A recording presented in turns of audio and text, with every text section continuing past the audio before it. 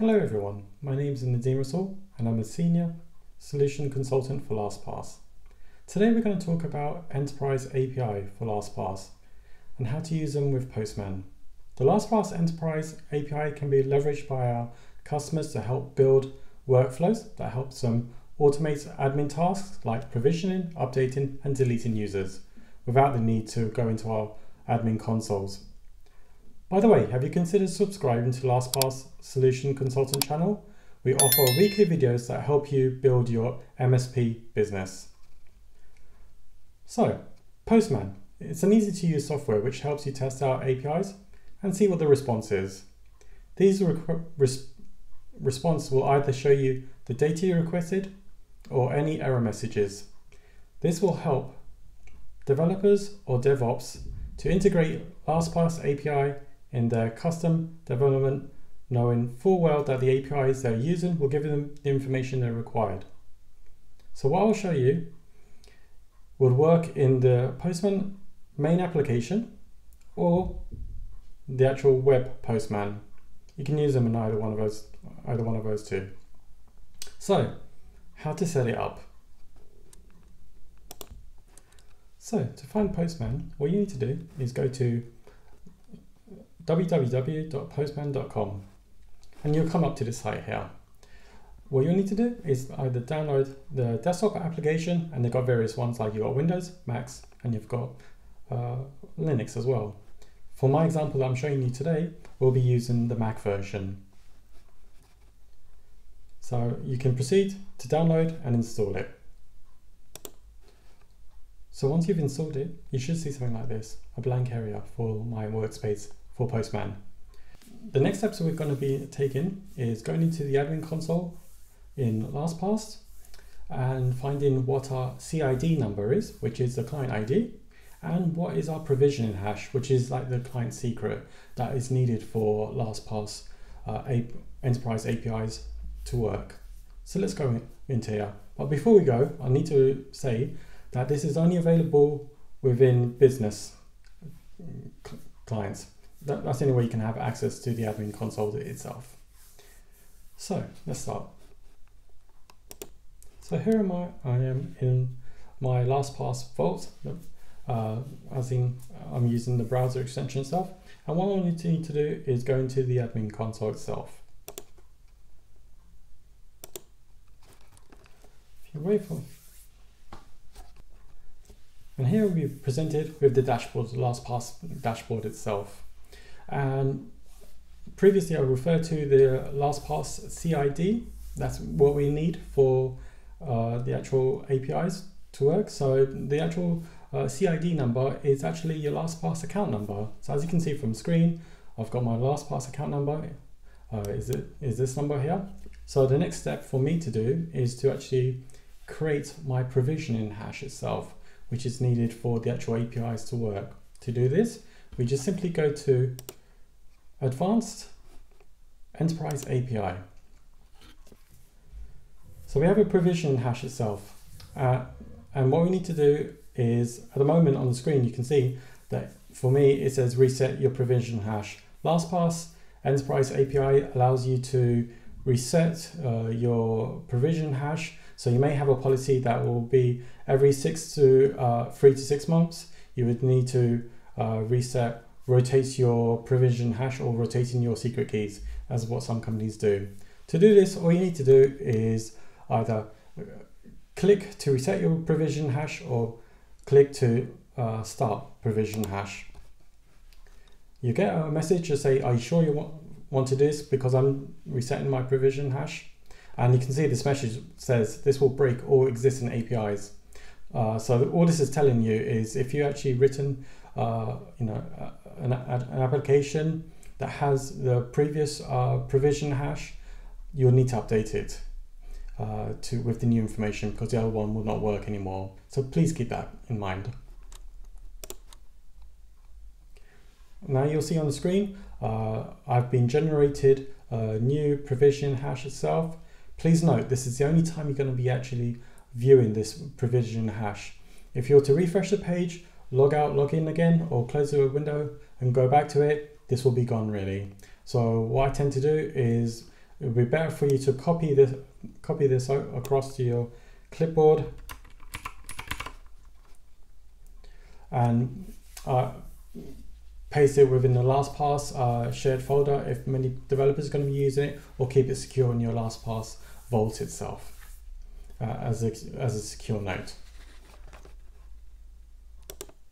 So now I have my CID and I know what my provision hash number is.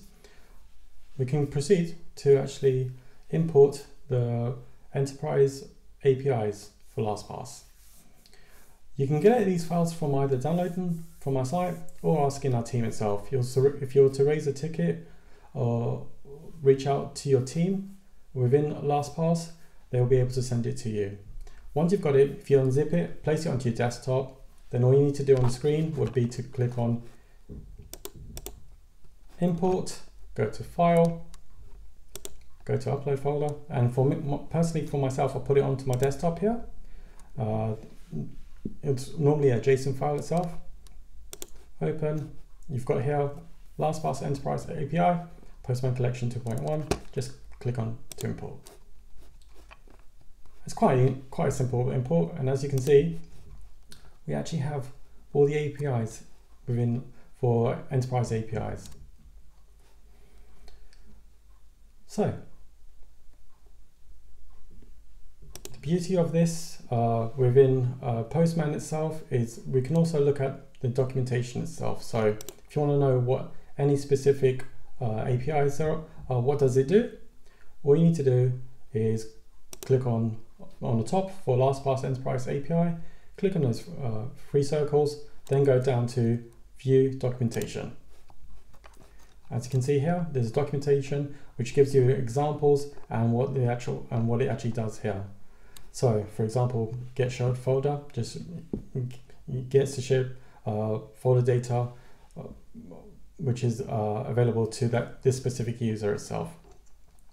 Now, as you can see within the body of these calls, you've got CID and prov hash, which is what we call the provision hash. Now, what these are is these are variables really which you need to set up in Postman, and that's what we're going to do now to show you to do how to set up the CID and the provision hash. To do that, all you need to do is click on here under the little I symbol, and then we've got something called globals. All you need to do is click on add. Here we've got the variable screen set up. So what we do is set the variable. These are very specific variable names, and they're all case sensitive as well. So what I'll do is set up the variable for CID and for provision hash. Remember, your CID is your actual account number, and the provision hash is the one that you just created from the admin console itself under Enterprise API. So as you can see from the screen itself, I've got CID and I've got provision hash. Set them as default. The initial value is the actual account number and what the provision hash is. Remember, it all has to be what is shown like this really. CID and provision hash. That's what the actual variables will be. Once you've done that, you just simply click on save and just close that. So what we're going to do now is we're going to do test for one of the calls to make sure it's working. To do that, we're going to be using the get shared folder itself. So you can see the post where it's actually pointing to our API, which is lastpass.com/enterprise API.php. If you look in the body itself, you've got CID, which is a CID variable, provision hash, which is the actual provision and hash variable itself. The command itself, so to get shared data, and what data do we want? We want to get them all really. So if we click on send here, what we should be presented with is the actual response. Normally, sometimes what will happen is it will just show up as text. What you can do within the actual Postman would be to change this as JSON, and you get the presentable information there as well. So you can see the actual call is working with our client ID and our provision and hash as well. If you ever find out you've got an issue, you've got like an authorization error or anything like that, one thing to make sure is within your global variables, make sure you've set both the CID, provision hash, you've got the initial variable, the value, and you also got the current value as well. So make sure that both are set rather than only having one column being set. That would make the actual calls successfully work.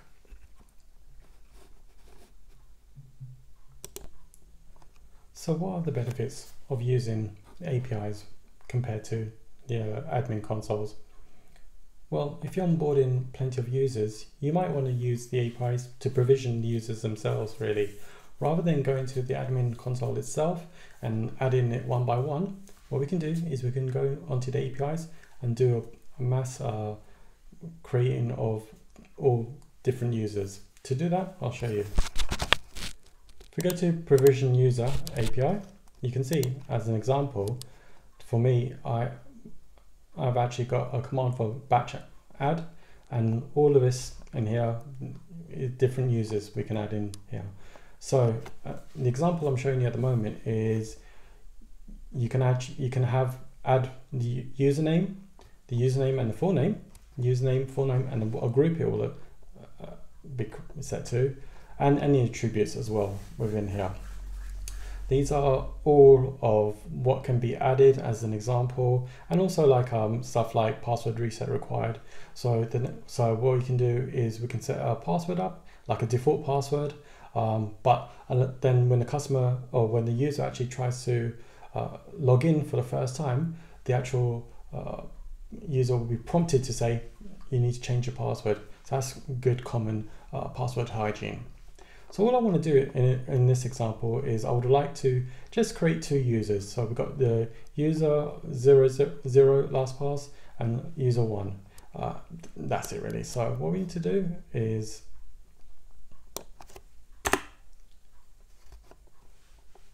simple one here is just to create this call and then click on send. Should get a message if it's successful with a status of OK. So what that tells me is that actually the users have been created. So what we should be able to do now is to go into our admin consoles and see if user 0 and user 1 is in the system, and also has the full name been implemented for user 1 as well as John Doe. So let's have a look. So I'm in my dashboard at the moment. So all I need to do is click on the users itself. And as you can see, the users have been created on our system itself.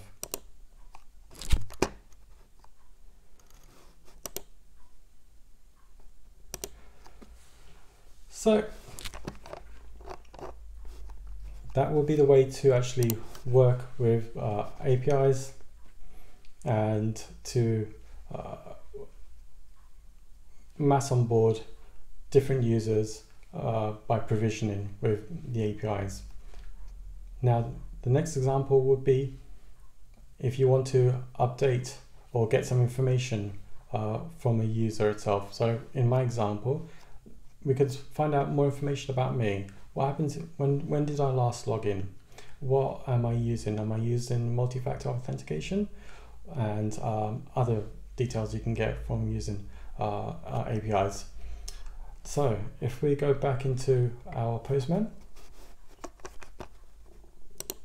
so in Postman, to actually get the information required for a specific user, what you need to do is click on Get User Data, go inside the body, and inside the body we actually have inside the actual data itself, this is where you want to pass what is registered email address for LastPass. So I'll just put my details in there now.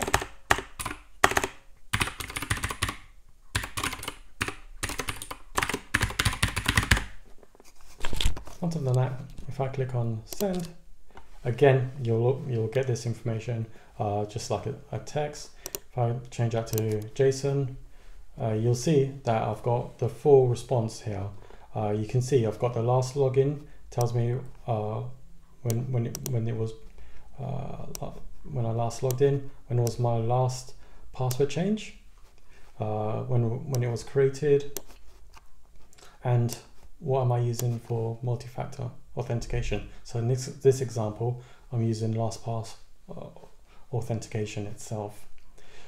One thing I do want to say is, as you can see from all of my different calls that I've done here, you've always seen that it's always going to kind of like a plain text rather than the JSON, and you may want to find, may be quite annoying to you. So the way to fix this within Postman, I found, is if you were to click on the actual cog itself, go to settings, and underneath here where we have language detection, make sure you've set it as JSON rather than auto.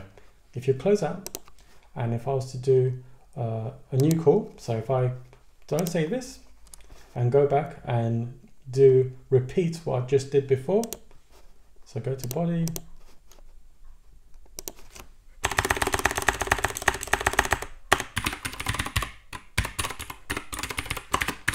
my email address in and click on send, you can see now it's automatically defaulting to JSON, which may be a lot more easier for you. As you can see, all the information is in there. Also, it'll work for all other new calls as well. So if I was to go into this one, which we haven't seen at all, which is the get shared folder details, click and send, you can see it's now defaulted to JSON, so you never need to do that. That's all you need to do within your settings itself within Postman to make it a bit more presentable for you. So as you can see from our enterprise APIs for LastPass, you've got various different APIs from provisioning users, deleting, updating, you can disable multi-factor. Also, it gives you some reporting as well for you to look at. So it's quite a powerful set of APIs. You even got the ability to destroy user sessions. So this will be quite useful for your DevOps team or your development team to use alongside your other applications itself. Running it in Postman is quite simple as well. All it is importing, making sure you're setting up the actual global variables, making sure you set up the CID and the actual provision hash. Once those are set up, you should be able to use those straight out of the box. To actually work with LastPass Enterprise API, to actually look at the documentation itself, with Postman, you do need to set it up as a workspace. So within Postman, it may ask you to be registered to actually use Workspace. So you just need to register with like your email account or anything like that. So I hope you see that using our APIs in Postman is quite easy, and using these APIs may save you time when doing admin tasks. If you actually found this video helpful, please click on the like button. Also consider subscribing to the LastPass Solution Consulting channel so you're made aware of any new videos. Thank you very much. Take care.